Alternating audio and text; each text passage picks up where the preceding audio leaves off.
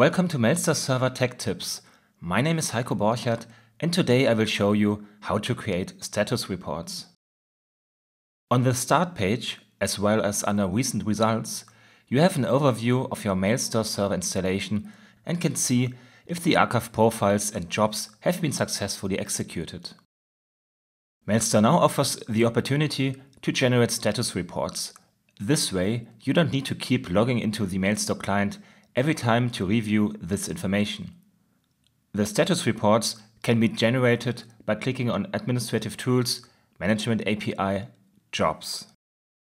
Select which period of time should be included in the reports as well as a recipient.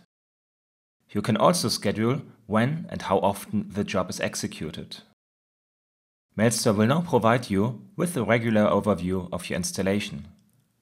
Here you can see important information such as how many licenses are in use, the number of archived messages, and for example, if retention policies have been configured.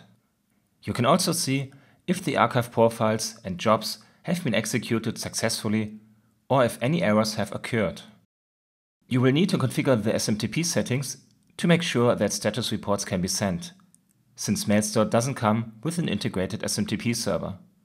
This would also be important if you want to restore messages through the web access. Please note that MailStore status reports don't replace active monitoring. Thanks for watching, and until next time.